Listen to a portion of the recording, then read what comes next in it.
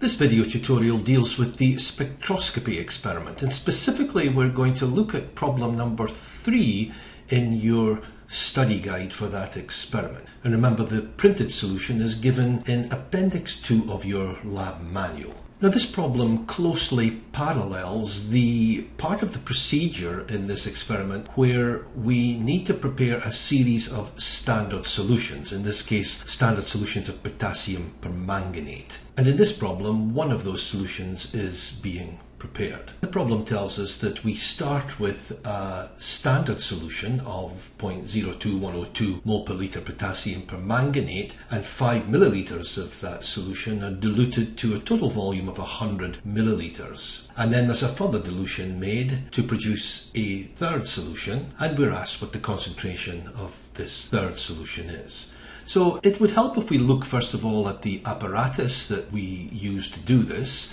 And looking at the problem again, we begin with the standard solution of potassium permanganate, which is 0.02102 moles per litre of potassium permanganate, and 5.00 millilitres of this is diluted to a total volume of 100.00 millilitres. Now, the precision of these numbers, these volume measurements, tell us that we're using high precision glassware. So the 5.00 millilitres of the standard solution of potassium permanganate are pipetted into a 100 ml volumetric flask and diluted to the mark with water, so that we're sure the total volume of this next solution is precisely 100.00 millilitres. Then the problem tells us that this solution, this second solution, is added to a burette, and from the burette we deliver to a second volumetric flask, again a 100 millilitre volumetric flask. We deliver 14.15 millilitres of this solution to that flask. And this is, again, diluted to the mark with water, so that we're sure that the total volume of solution is now precisely 100.00 millilitres. And then the problem is asking us, what is the concentration of this solution here in units of moles of manganese per litre. Now, it's actually going to be easier for us to first of all calculate the concentration of this solution in moles of potassium permanganate per litre, and then convert it to moles of manganese per litre. You'll see why shortly. So what we're actually dealing with in this part of the lab is 3 solutions. The solution that we begin with, that we'll call solution A, that's the initial standard solution of potassium permanganate, and 5 mils of that are diluted to 100 mils to produce this second solution, which we'll call solution B. And of course solution B is added to the burette, so the burette contains solution B, and 14.15 millilitres of solution B are delivered from the burette into this next volumetric flask to produce this third solution that we'll call solution C.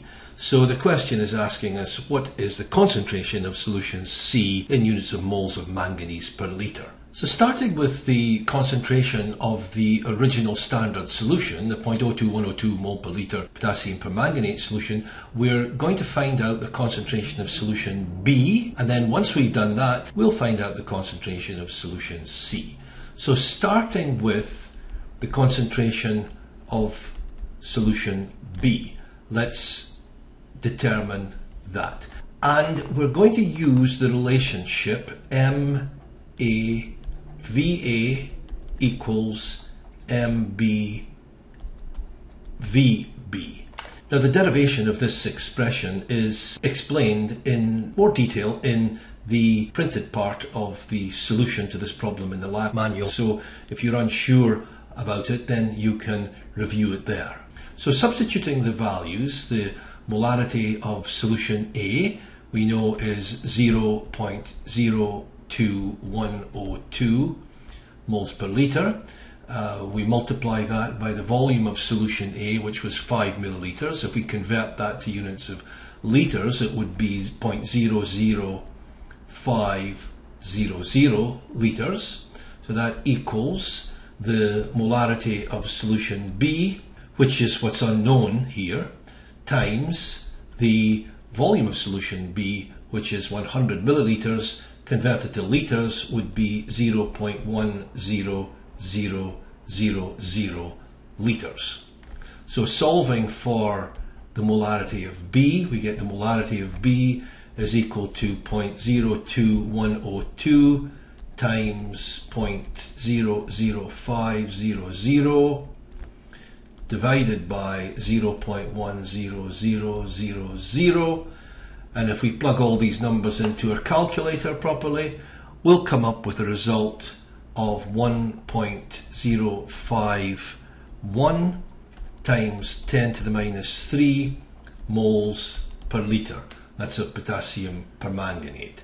It would normally be expressed to 3 significant figures, but this is an intermediate result, so we're not going to round it off until the very end. So 1.051 times 10 to the minus 3 moles per litre is the concentration of solution B.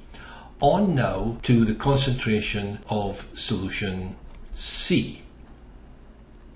And similarly, we're going to use the same relationship again, but it's MB VB is equal to MC VC. Substituting the known values, the molarity of solution B we've previously calculated at being 1.051 times 10 to the minus 3 moles per litre times the volume of that solution, which was 14.15 milliliters, but in litres that would be 0.01415 litres, equals the molarity of solution C, which is unknown here, times the volume of solution C, which was 100 milliliters, and that would be 0.10000 in litres. Solving for the molarity of solution C, that would be equal to 1.051 times 10 to the minus 3 times 0.01415 divided by 0.10000. And we do that, plug all those numbers into a calculator properly, and we will get a result of 1.49 times 10 to the minus 4 moles, and this is moles of potassium permanganate, remember, per litre of solution. Now don't forget, we have to determine the answer in units of moles of manganese per litre, and at this point we have moles of potassium permanganate per litre. But if we look at the formula for potassium permanganate, we can see that there is 1 mole of manganese per mole of potassium permanganate. So it's pretty straightforward here. To do the actual conversion, we would say 1.49 times 10 to the minus 4 moles of potassium permanganate per litre times 1 mole of manganese per 1 mole of potassium permanganate, and by doing that, multiplying by that ratio, we get the moles of potassium permanganate to cancel, and that would leave us with units of moles of manganese per litre. So we do that, and of course our answer is 1.49 times 10 to the minus 4 moles of manganese per litre. So that's that problem solved. Now just very quickly here, you may have noticed that during these calculations I was converting the volumes of solutions from millilitres to litres.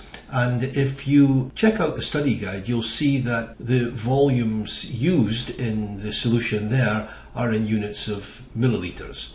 Well, technically it's correct to convert these volumes to litres because you're multiplying the molarity in moles per litre by the volume in litres, so the litres would cancel out, leaving you with moles.